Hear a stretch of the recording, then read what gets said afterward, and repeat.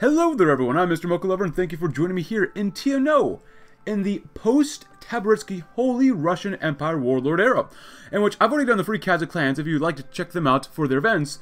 First link in the description below.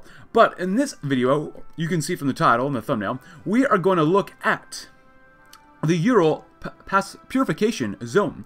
The collapse of the Holy Russian Empire left many stranded Shturmoviki and Imperial Army units stranded around Russia, and the forces under Yuri Avtukovich are no exception, stranded and cut off from the main imperial remnant in Vyatka by a hateful Trans-Ural Confederation in the Kipchak Free State. Seeing weakness in the newly established Free State, Avtukovich's forces, made up of the 2nd Imperial Guard Division and several reserve divisions made up of irregular Shturmovik auxiliaries, have plunged into war once more, seeking to restore imperial control over the steppes and finally purging the steppe peoples that have rebelled or revealed their hand once more. And we'll have a little bit of lag, and we become them. Very cool, and a very, very nice lad, led by good old Yuri, and he has a national spirit, the Horseman's Ride. The 4th Seal.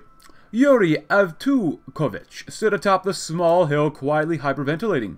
His bloodshot eyes were locked on the pistol grip in his hand. It was an ugly thing, only good for, removing people. When it wasn't removing people, it was just a useless, impotent hunk of steel. Useless, impotent, unless... Commander Avtukovich, did you hear me? One of the men assembled behind him spoke. I asked what our new orders were now that we've lost touch with the capital. One of Yuri's eyes twitched. He spun around, and before he could even recognize the man who'd spoken, he'd raised a pistol and fired. The officer cried out as he crumpled to the dirt. His comrades let out shouts of fear and dove out of the way, but Yuri couldn't have cared less about them. He fired again and again at the man on the ground, emptying the clip into his gut, his chest, and his head. Yuri threw the pistol aside and knelt down to take a look at the corpse. From what was left of the face, he could tell who it was. It was actually Fedorov. He'd always been a good officer, ruthless, efficient, untroubled by false morality. Yuri would have never guessed that he was such a treasonous lizard, but here he was. He stood up and walked and looked at the other Shturmoviki officers cowering in the mud, awaiting their next move, or his next move. His eyes passed over each of them one by one. How bad word dare you, he rasped. New orders? Why the bad word would we need new orders? The regent's order still stands. Why would it have been rescinded? It is our order to cleanse these mountains of every last gosh darn subhuman rodent hiding in them, and that order will stand clear, or stand until we hear otherwise. Is it absolutely clear? The officers all nodded. Too afraid to speak, Yuri picked up the pistol and inserted a fresh clip into it. And in a certain light, it had a sort of brutal beauty to it. He turned back to the cowering man. You're all relieved of command, and unfortunately for all the warlords, once the Holy Russian Empire collapses, we do not have a focus tree at all, which kind of sucks, but it's alright. We do have 2 factories, though. And we are using the Burgundian system here. It's very heartwarming, but a pale horse. The city center was packed with soldiers, though to call them an army would be generous. Looking around himself, Alexander saw most of the men wore tattered uniforms. They were too skinny, even the Shturmoviki, entitled to better treatment than the common soldiers, looked like walking corpses in their dark uniforms. Exhaustion hung thick in the air. They all knew the end was coming. They were here to find out what that form it would take. At the front of the square, a stage had been assembled. A single figure now climbed atop it, and murmuring crowd fell silent. Yuri Avtukovich, commander of the imperial forces in the region, looked out over his legion. As his eyes passed over Alexander's section of the crowd, Alexander flinched. Avtukovich raised the bullhorn as he said, he held and began. Godsman, has been brought to my attention that there are disloyal elements among their numbers. These godless traitors have questioned the authority of the regent, and through him the authority of the Tsarevich and God Almighty. The heretics have been disposed of, but I feel compelled to remind you of your oaths, and the punishment for breaking them. You are sworn to obey all orders without question. Without question, compliance is not enough. To doubt your own orders is to doubt God, to doubt the regent. The commander paused for a moment to pull out a piece of paper before resuming. Our last order was to secure the Urals in the name of the Tsarevich. If we have not received new orders, it is because the Urals are not yet secure. The inhuman Jews and their Tatar dogs still infest this land. Our task is not yet complete, and we cannot rest until it is. Men of the Imperial Guard, are you prepared to see your orders through? Are you ready to die and to kill without hesitation in the purification of your holy motherland? There was a roar of approval from the crowd. A cacophony of applause drowned out everything else. Alexander joined him. The soldiers around him were whooping and screaming with joy, but behind their eyes, he could see the same feeling running through himself. Doom. Oh boy.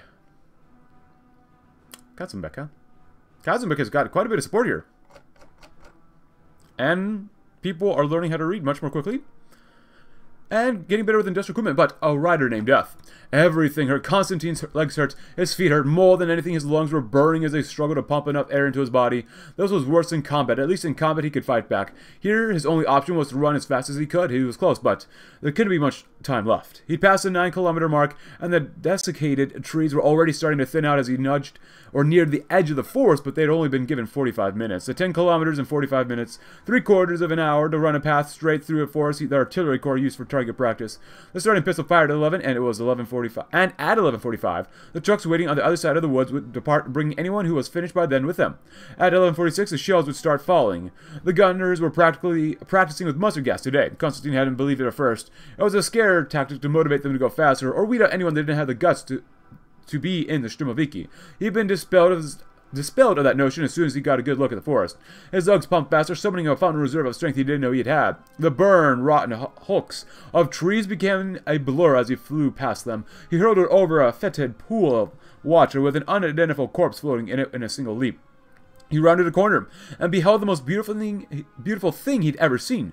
The edge of the trail, and there a few meters further, 5 idling trucks with a few guards standing around them. He launched himself forwards and barreled out of the forest at last. The guards golfed as he staggered to a stop. "That's 45. Looks like he's the last one," the sergeant said as Constantine climbed into the back of one of the trucks, taking a seat next to a few of the other soldiers who'd finished ahead of him.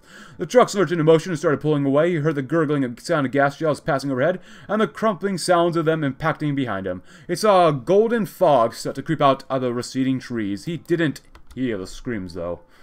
Oh, if only he had stayed and heard the screams, or even made some of his own. Oh, Yuri. Yuri.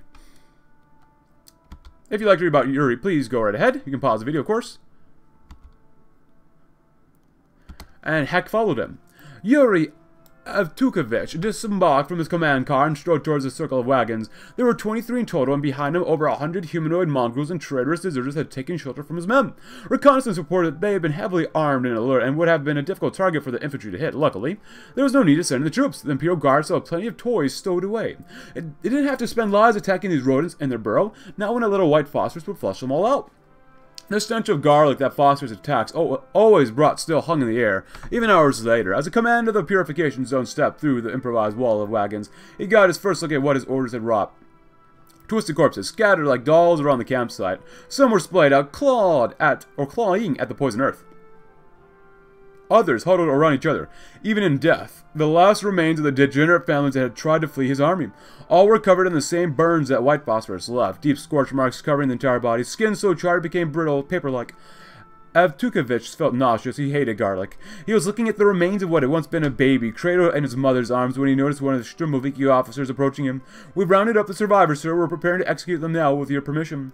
Avtukovich paused for a moment, as though he were contemplating some profound statement before speaking. "Hold off for now. Bring them back to the camp with us so we can get some use out of them." The officer snapped a smart salute and departed. Avtukovich turned back towards the body he'd been studying. It couldn't have been more than a year old, such a little thing, and yet it had threatened everything he was fighting for, everything he loved. There was no other choice, there was no other choice. I do what I must because I can. We do have 2 army XP, huh? Not bad.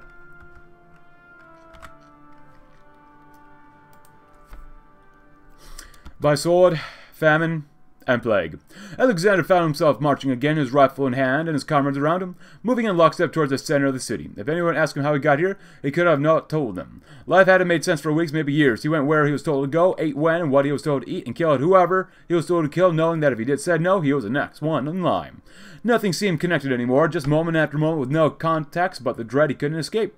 The rank in front of him came to a halt, and Alexander did the same. Wherever they were going, they had arrived. At the front of the column, they could see a gallows. There were around a dozen kneeling figures, hoods over their heads and nooses around their necks, in front of them. The commander was pacing back and forth as the Stromoviki and the guardsmen assembled in perfect order. Around the soldiers, a crowd of civilians had been assembled, brought to watch what Alexander now remembered was a victory parade. Avtukovich raised a bullhorn and began shouting into it. "People of Holy Russia, you've been brought here today to see the face of the enemy. This is the enemy which infests our motherland, conspiring to pollute our blood and deny us our God.